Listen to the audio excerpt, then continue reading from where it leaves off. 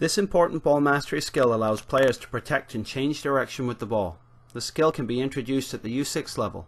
At the U8 level, during the onset of the physical literacy growth spurt, players will improve their technique and ability rapidly as greater agility, balance, coordination and speed are developed.